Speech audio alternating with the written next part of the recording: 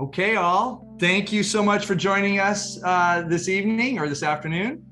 And Scott told you what our topic is today: comparing shared death experiences to near-death experiences, a revealing picture. I want to begin by sharing with you our mission of the Shared Crossing Project, and it is to positively transform relationships to death and dying through education and raising awareness about shared crossings and their healing benefits. We also have a research arm, and we call it the Shared Crossing Research Initiative. And we do 4 things. The first of those is to study end-of-life phenomena, which we call shared crossings. We collect and analyze shared crossing accounts from around the globe. We focus on their therapeutic benefits. And we are advocates for education about shared crossings at the healthcare level, particularly in end of life, but also we offer education programs for the general public. The key points of today's lecture are, we're going to highlight the relevance of SDEs and NDEs in today's climate, or what we're going through as a culture and around the world. We're going to define SDEs. We're going to compare the features, some of the primary features between SDEs and NDEs. We're going to identify common after effects, and we're going to summarize the key themes related to SDEs and NDEs. So the relevance of SDEs and NDEs could not be more poignant in today's environment with the COVID pandemic roaring across the world. And this is because, as all of us know, during this pandemic, and particularly in the beginning, many people and a lot of our loved ones were in hospitals, and they were essentially dying alone for precautions that were necessary. Family members, loved ones were not able to be at the side of their dying loved ones. And so the question surfaced, and surfaced profoundly in our culture: do we really die alone?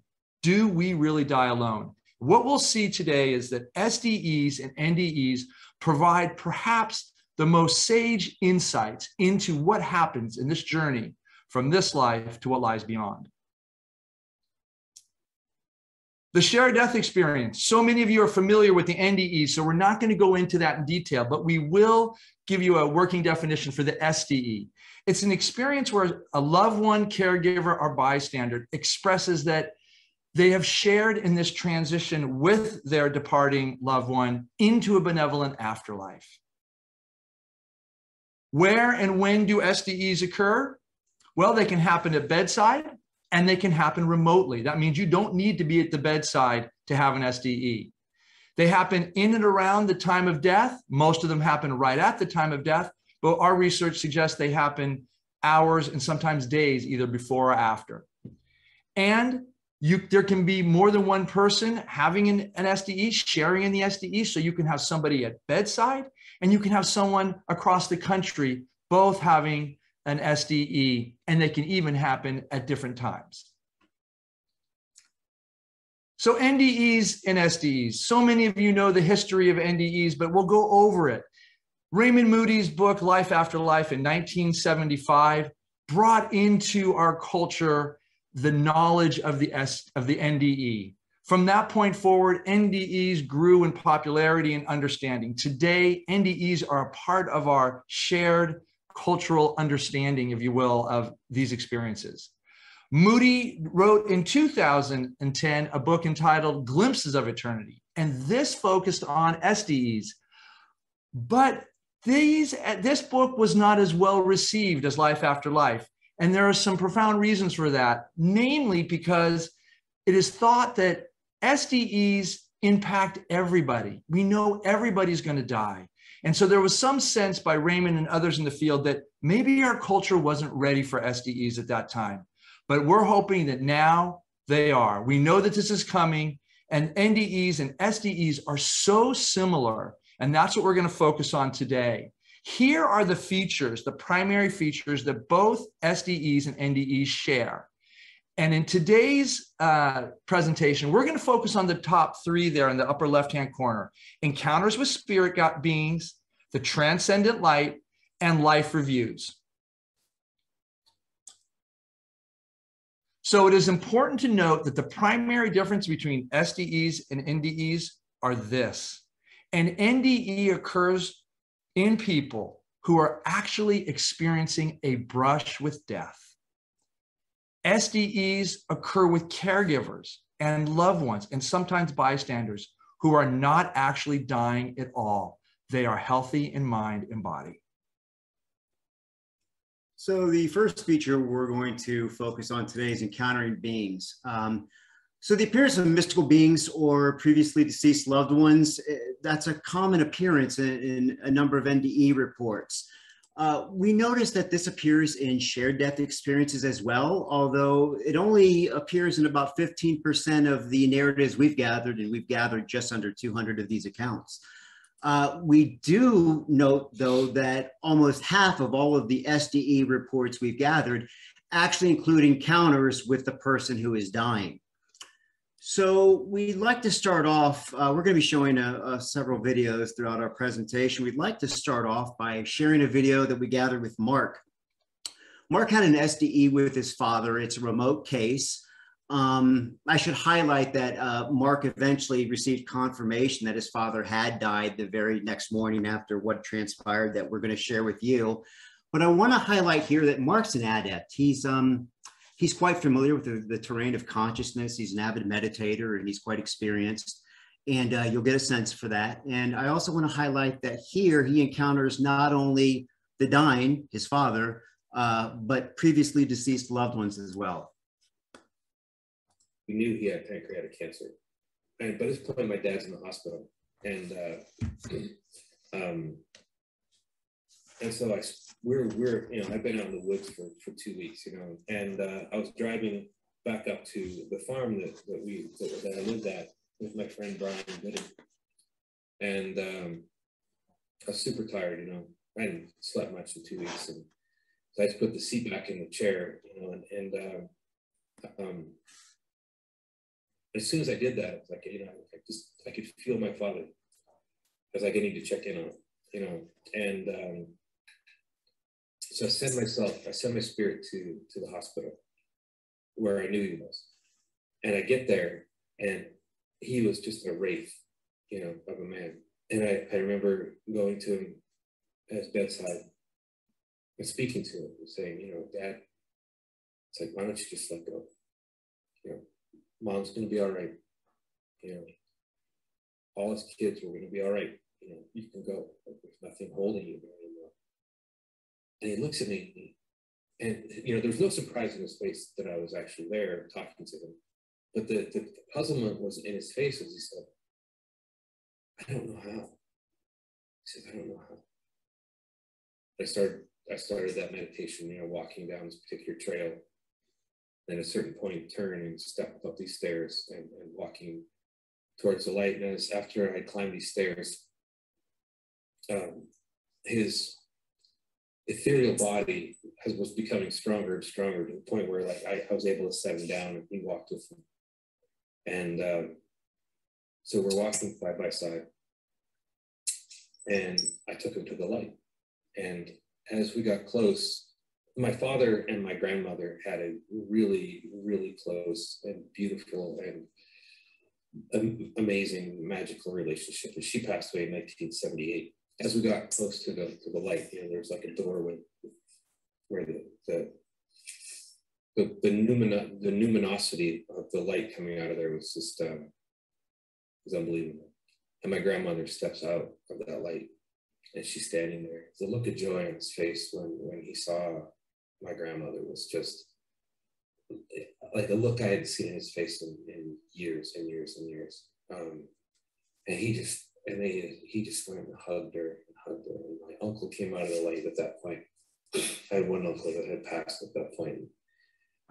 And he joined the fray, and the three of them were just you know, again, the joy was just unbelievable.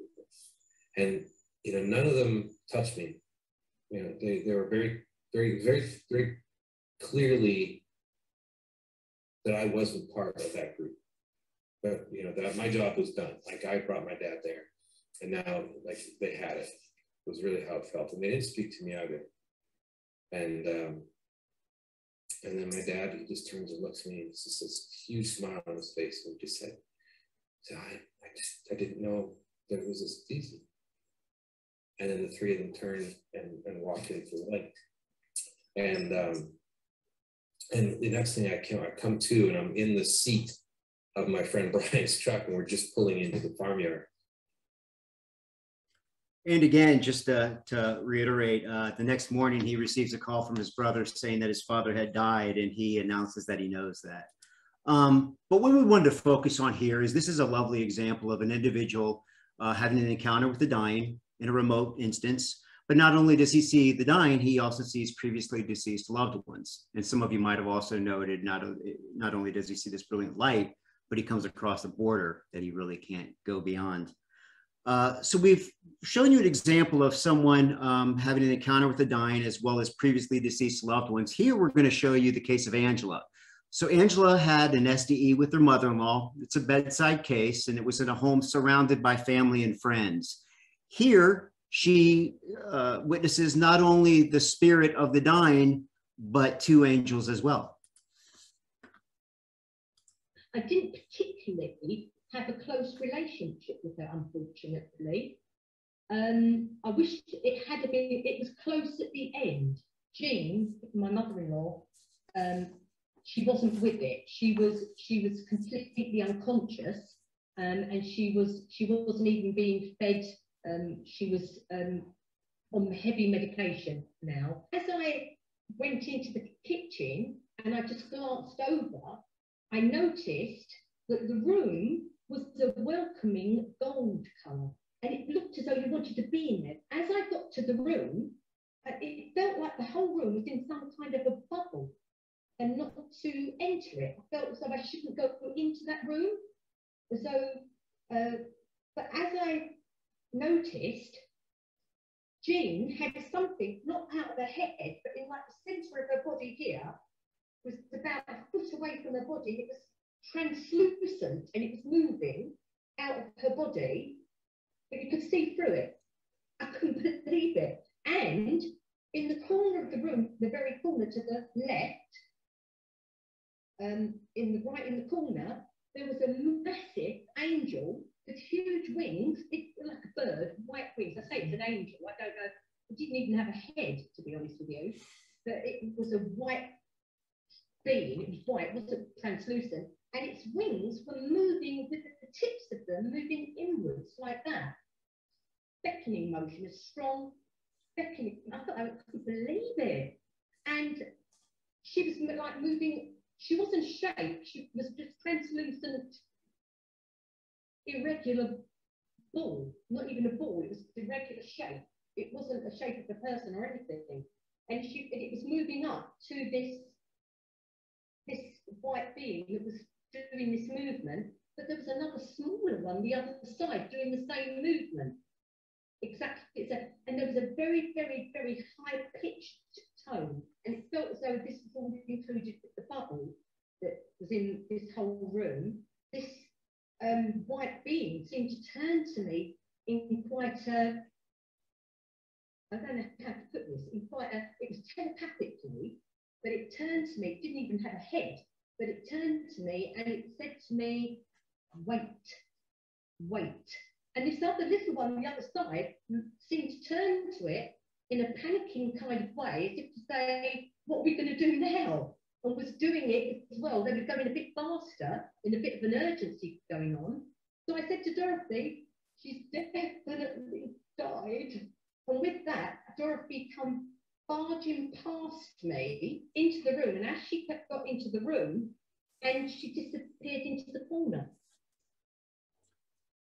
So Angela is sharing an account where she sees what she believes to be the spirit of her mother-in-law leaving the body. At the same time, she sees two beings she identifies as angels at seemingly performing certain operations to enable this. She even comments in a manner that seems to evoke this idea that maybe one angel is learning from the other.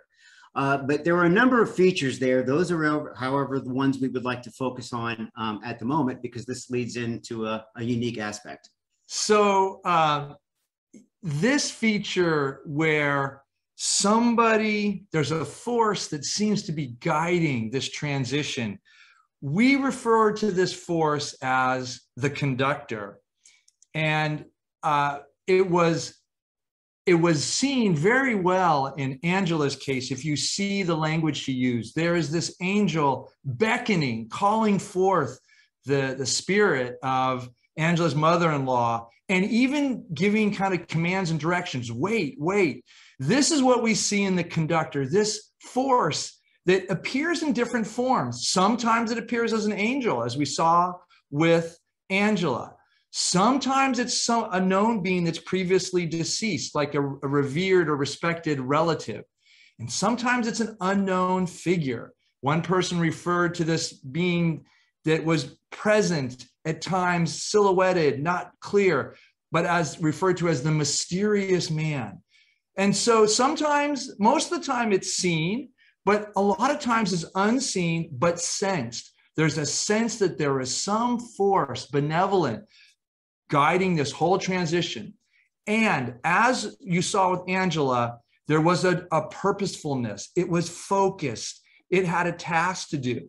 And so in our next case here, this is Angela B. She's going to be sharing her experience bedside with her son, Tom. Tom is 13 years old at the time and sadly dying of cancer. And so what I want you to take a look at or focus on is this beautiful young lady that Amelia refers to. This is the conductor. And notice the continence and character of this conductor, the way she engages this whole transition. And I just think he used to keep us grounded and kept us together. He had sort of blonde hair and blue eyes and just was there and was a very kind of solid place of reason, really. He just built up very kind of strong relationships with everybody he came into contact with, really. I just always felt there was something just very special about Tom as well. People were sleeping all over the place on sofas and everywhere. It was all the lights were on. It just felt a very fuzzy house, really. And Tom was sleeping. He was just breathing very, very gently, just a very gentle breath. I just had my head right next to him to feel his breath. And I closed my eyes. And so I just closed my eyes, and there, instantaneously, immediately, was this video, like a scene, so clearly that I can remember it so clearly now. And it was a woman walking towards what I thought was me, and I didn't think of Tom. So I wasn't really thinking of Tom. When I was watching her, I completely wasn't thinking about Tom, which is why when I came out of it, I thought, Tom, what was I doing? You know, because I just saw her, and I just remember watching her like I watched a film, and I thought, she's a beautiful young woman. She's so beautiful. And I remember thinking, actually, I must remember this. I must remember this. I must remember that she's beautiful. And she had a pale face and a sort of slightly pointy chin, so her face was like a heart, very pronounced cheekbones. She wasn't anybody I recognised. Well, I wish I could say I think it was. I can't. She had dark hair that was sort of like women wore in the 70s. She was wearing a gown, and it was one that kind of crossed over, and it had like a tie, you know, a proper gown that was like in white. The main thing I remember thinking about her is, gosh, she needs to get somewhere. She's urgent, she's purposeful. And I remember thinking, but she's not running, she's not late. It's not like she's like I'm sometimes late for a meeting, like out of breath. Or it was just that she had a look in her eyes like, I must be there at this time. So clearly, I remember thinking, she's got to be at this assignation at this time. And so she was walking quickly with purpose and with intent. But it was sort of somehow really important to me that I knew that she had to be at a certain place at a certain time, that she was going to make sure that she got there. And then I looked what she was walking through, and it was a tunnel. If I looked at the walls of that tunnel, it wasn't brick or cement. It was like air, but it was solid. So the only way I can kind of think of comparing it to would be like a cloud when you're just about to get a rainbow. And she was just coming closer and closer to us. And I think I opened my eyes and it all just disappeared. I suddenly, it all sort of disappeared in one go. And I didn't think, oh, I've just seen a really weird woman walking towards us from the 70s in a dark tunnel with light outside. All I thought was, is Tom still alive? What was I doing closing my eyes? Why did I close my eyes? And I'm not sure how much time elapsed between that moment and him dying. I don't know. What a beautiful description Amelia offers for, you know, a form of the conductor or a representation of the conductor. We see this quite a bit in our studies, and have become fascinated with this role and how people perceive it. What is interesting is that often the experiencers report that the conductor has little interest in the experiencer. It's as if we are peering in on a process that they are unconcerned about it. So,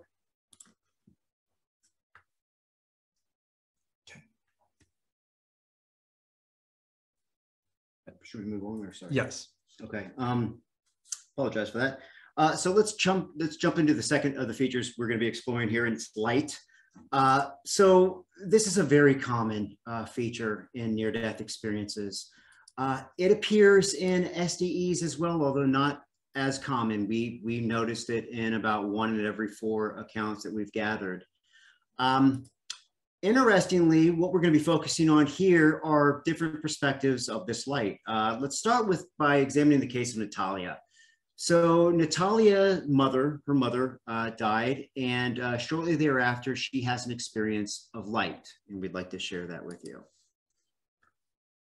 Yeah, we had a very close relationship, and she did tell me it was oral cancer, so she had a nasty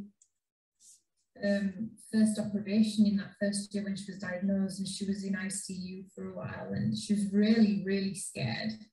They transferred her to a hospice, and she was just there 24 hours, and then she passed away.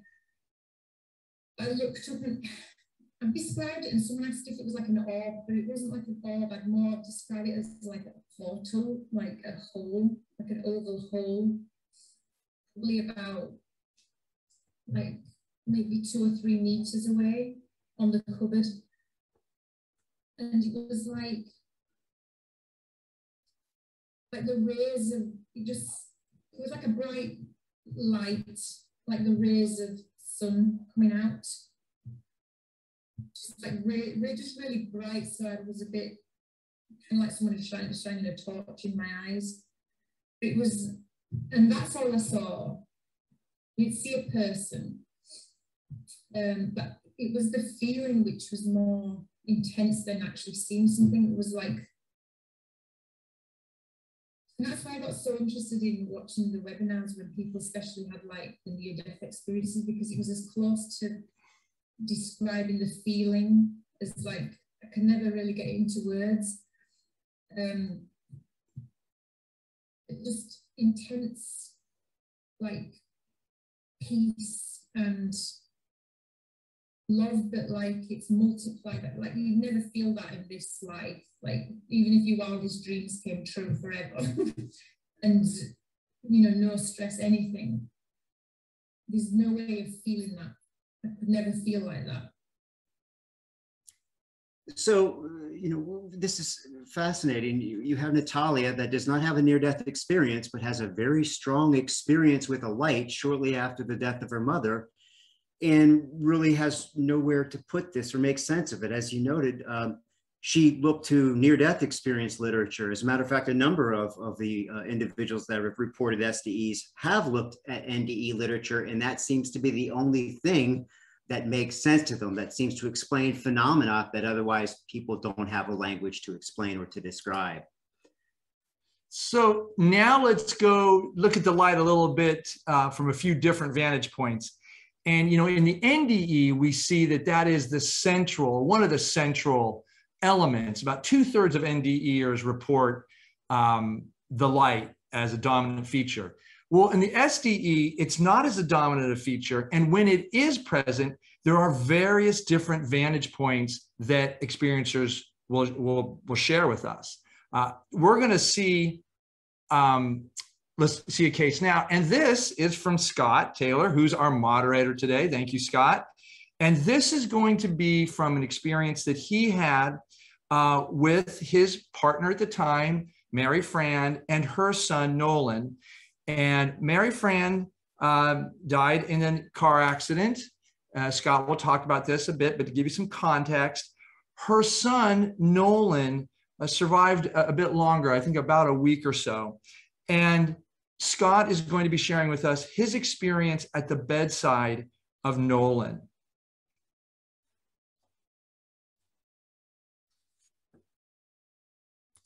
Well, we had dated for 6 months, and I would tell you that we were in the euphoric stage of a relationship.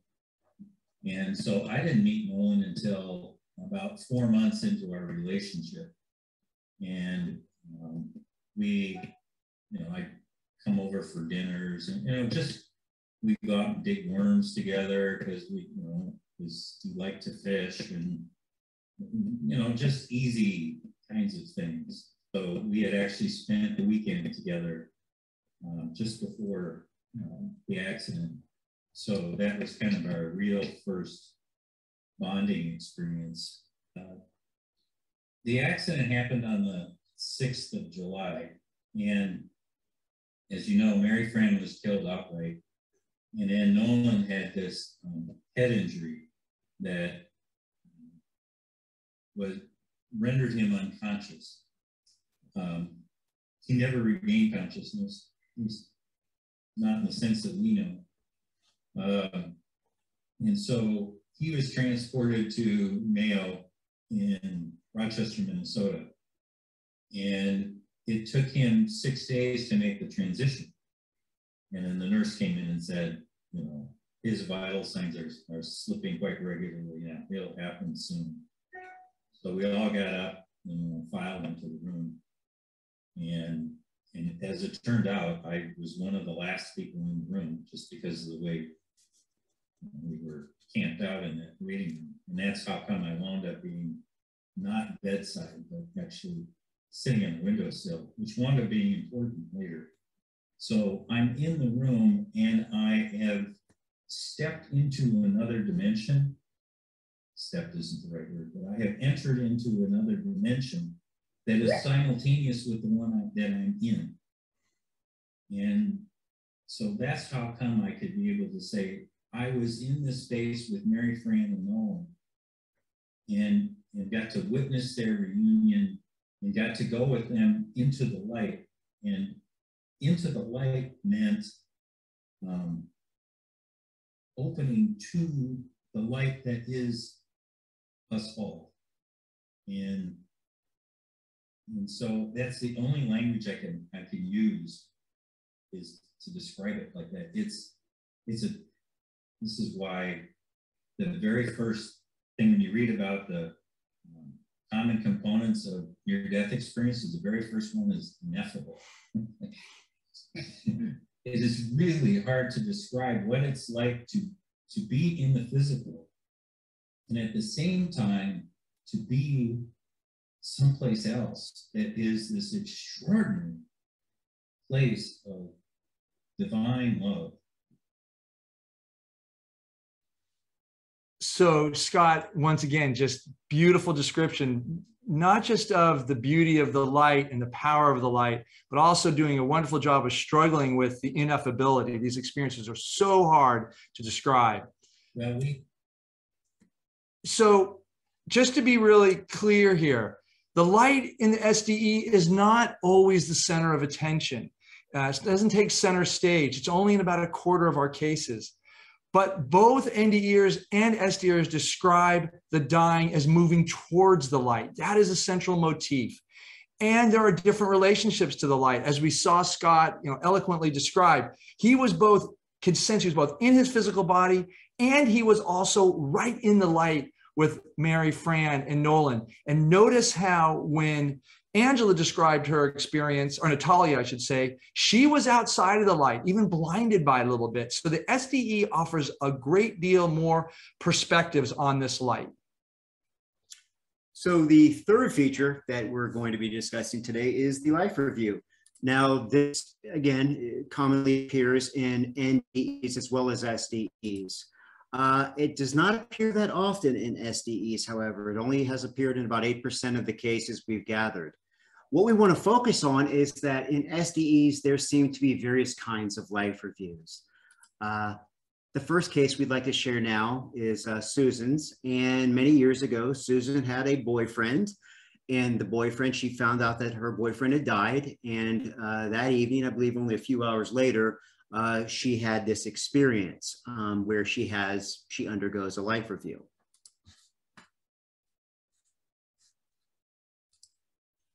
It started because I had a boyfriend who I deeply loved. And unfortunately, I had to leave him for the summer. My father's business was having issues and they were putting him on loan to different companies. So they sent him out to Boeing to work on the SST. And so we were living in Seattle, Washington at the time. And I received a phone call that my boyfriend had died. I was so distraught that after crying for hours, I finally fell asleep. But then I became aware, and I have to say aware, I became aware of a vision. And the vision was a tunnel kind of vision. And it was like images were all on top of each other and moving. And it was everything that he and I had ever done together was going on. And I was aware of this image and I looked at this image and I knew it wasn't my life because it was just our life together. So in my mind, I screamed, "John's dead," at which point the image froze and then it shattered like a piece of glass. I opened my eyes, I could still see the image, and bit by bit, piece by piece, the glass fell down, and as the images cleared, I could see the room. So here, Susan's reporting having undergone a life review, but reviewing those moments in the life of her boyfriend, those moments that she had been with him. This is a bit of a different case. The next one we're going to be sharing, and this is Jean. So Jean had Jean's father died, and shortly before he died, Jean had a shared death experience where she also reported having undergone a life review. In this case, however, as you'll note, she does not recall these memories that she spent with her father. Instead, she seems to gain access or entry to the private, personal moments of his life. And such a jokester was because he actually loved everyone so much, he didn't know what to do with himself. So he teased people and tried practical jokes. And it really wasn't at all that he was a goof off, you know, which everyone kind of thought he was. Although he was a good dad and a good provider, if there was half a minute, he was making somebody laugh. My dad passed away first, and he passed away in 2013 in June. And one day I was out weeding the yard, so I was just by myself, and all of a sudden I saw a movie of his whole life. Is, you know, like just sort of by myself doing this weeding, and all of a sudden I'm like, I just start to see this movie and I realize, oh my gosh, it's Dad's life. You know, when he was younger and when he came back from the war and different times in business, and when my brother was born, all of a sudden I realized I was seeing all the highlights of his life, the times when he was most proud. So when taken as a whole, it's really interesting that when you look at the life review as it appears in SDEs, number one, it's less common than what we see in near-death experience reports.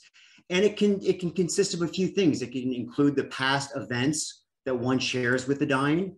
They can consist entirely of the personal life of the dying. Or we've also have a few cases where, as in the case of NDEs, people actually relive or re-experience events in their own life. So we're briefly we're gonna move from features to some common after effects that we see evident in both NDEs and SDEs. These by and large are a reduction in any fears associated with death and dying. There seems to be an absolute certainty in an afterlife, a benevolent afterlife. There's also a renewed sense in meaning in one's life purpose. And then sometimes, like the NDE literature demonstrates, people are reporting heightened intuition or some psychical abilities or gifts that seem to be a product of their experience. In addition to these common after effects, we have noted that there are two unique after effects that we see in SDEs, and these are certainty and coping. Number one is certainty that one will see the loved one that they had the SDE with again. And the other is improved grief reconciliation. These are two things that we find to be unique to the SDE. And so now we want to talk about some similarities between the SDE and the NDE. Overwhelmingly, we hear these are spiritual experiences. We hear that dying is a journey to a loving, benevolent light. And that this journey may be shared. This is particularly evident in the SDE. And so we want to thank our research participants who really helped shed light on these SDEs. And to be clear, both NDEs and SDEs offer us perhaps the clearest, most informed, authentic glimpse into what happens upon human death and our journey from here to an afterlife. So if you've had an SDE, we ask you to consider contributing to our research by sharing your story with us. And this also includes shared crossings, which are referred to all end-of-life experiences. You can learn more about shared crossings at oursharedcrossing.com. And you can also learn more about the programs that we offer. There are a series of educational programs. And so our upcoming book is At Heaven's Door, What Shared Journeys to the Afterlife Teach About Dying Well and Living Better. And we even have a handy QR code for those of you who are technologically advanced. With that, I'll hand it over to Scott for Q&A. Thank you all. Thank you.